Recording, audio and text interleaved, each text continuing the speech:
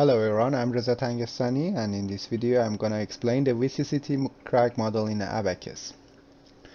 As you might know, Abaqus provides various methods to simulate crack propagation. One of them is VCCT, that stands for Virtual Crack Closure Technique. This method is helpful for brittle materials and is based on the strain energy released from material. To simulate crack or fracture during the process, we need to input the damage property into our simulation, but it is slightly different from the previous method like XFEM because we are defining them in interaction module. Okay, if you search for VCCT, you might find Abaqus documentation as first results in Google, and you can find helpful information about this method, like how it works, and the part that we are interested in is different methods of VCCT crack simulation. Like we can use BK law, power law, and different other methods, but here we're gonna focus on BK law, which was generated in 1996. As you can see from the formula, we might need to find the energy release rate in mode 1, 2, and 3, and also the power. So here we're not gonna explain the other methods, but the difference is that they might have different accuracy. We're not trying to explain them here, but you might find them interesting for your research. For modeling part, we require to simulate two plates with the width of 20 unit and 100 lengths and 80 the other one. So there are two plates attached together, and there's a part that we assume that we weld them. It's a circle shape here. The dimension of this circle is arbitrary. We are not focusing on very detailed information here. Okay, these are the material input that we're gonna use. As you might see, we use the Young modulus of 200 E3, so you might understand that we are using the unit of centimeter, so that's why we are using 200 E3 here, and the unit for stress is megapascal. And these are the information for energy release rate of mode 1, 2, 3, and the power of 1. So it's like a linear equation, but we could have, for different materials we might have different material properties. So again, these information are arbitrary, and we only try to simulate the process for arbitrary material, but for your research you might need to find more detailed information and input. Okay, and after simulating the process in the results section, you can see plates are deformed and the part that we welded, and you also can see failure between these two plates. So I think I explained all the information that we require for the simulation, and now we can go to Abaqus to see how we can simulate the model. So stay tuned. Okay, to create the model we start with geometry. We first go with the top plate. We put 100 in here and shell planar, and we can continue. For top we select 80 and X direction and 20 in Y direction and 0 for the other point. Okay, and we create another one, bottom. I'm gonna call it bottom. Okay, and here it should be 120 and 0 is the second point. Done. Okay, and we can go to property. For property we only need to define the elastic Young modulus. So in here 200 E3 and 0.3. Okay, and we create planar homogeneous, and we set the value of 2 in here.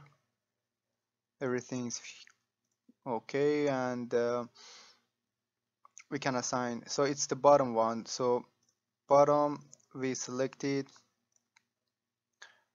we put it from top surface for the top plate, we say it from bottom surface. Okay, and we go to assembly, we bring both plate, we need to move the top one on the right, so we select it and we move it from here to here. Okay, now we push the OK button and we can go to a step. For a step we don't need to specify very important thing. We can just say NLGM on and we are good to go. But before continuing we need to go here, and for fracture we can select a few options. So I would like to take this and D3. Okay, we can go to interaction for interaction, but before going to interaction, because I want to define a set based on the nodes, I would like to assign the mesh first. So I select the part, I set the value of 3.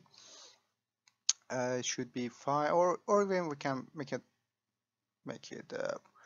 more precise, like 2. Yep, it's good. And okay, for bottom one we do the same. Okay, you can do it. Great. And we go back to interaction. For interaction we need to define the property contact first. So here we need to define fraction failure.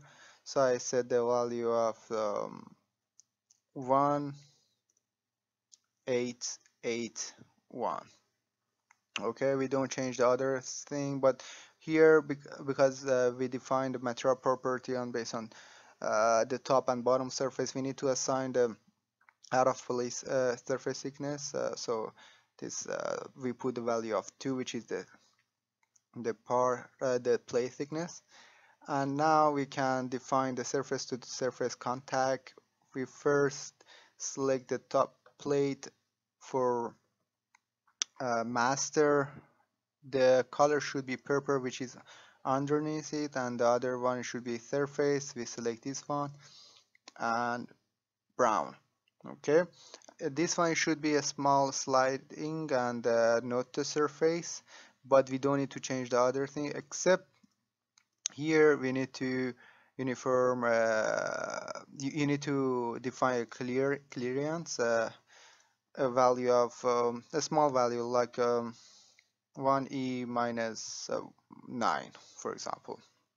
And then we can go to bonding, and in here we need to define a set. So I uncheck this one, and then I can go and look at the plate from the top view. First we need to go to set, create, and nodes. Okay, then I can select the region that I want to define my welded area. So I select this one, this, this. You can make it in the bear shape, but now because we just wanted to show you how it works, can easily skip it. So we can imagine that it's a circular shape. Okay,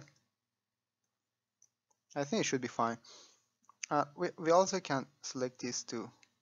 Yes, great. Now we push the down button and we can go to the interaction, and we select the bonding set 1. Okay, great. And now we can we need to define the crack based on VCCT. So if you go here in spatial crack, create.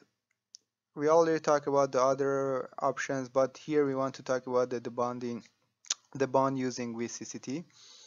In here we select our step, and here we select our interaction in the contact surface that we define, and we can go to load. For load, we need to fix this region and pull this region. So we're gonna fix, not this one. We need to select edge, this region.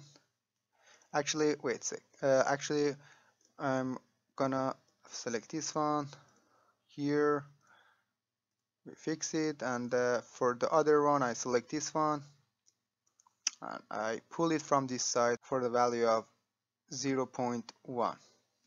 Okay, it's good. We can go to mesh is good, and we can go to create a job. We create a job and we submit the model.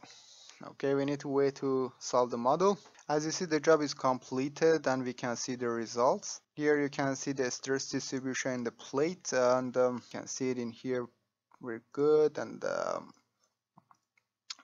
also, if you want to see the displacement, how it's moves, you can see in here.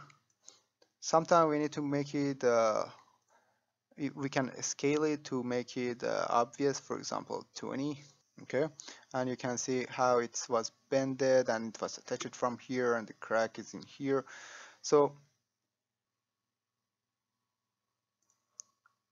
and you can see it in here, the area that we selected for crack. 1, 2, 3.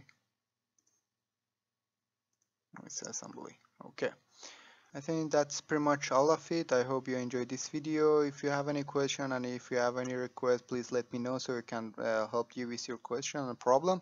Until the next video, bye. This video was made by Reza Tangistani. To find his contact information and his updated resume, please visit our website at hyperlyceum.com. Reza is an expert in Abaqus, Python, Fortran, SolidWorks, and a few other engineering software. To plan an online session and discuss industrial and academic projects, please use the provided email under Reza's contact. The cost of projects vary depending on complexity of the work and can be discussed in advance. We look forward to working with you.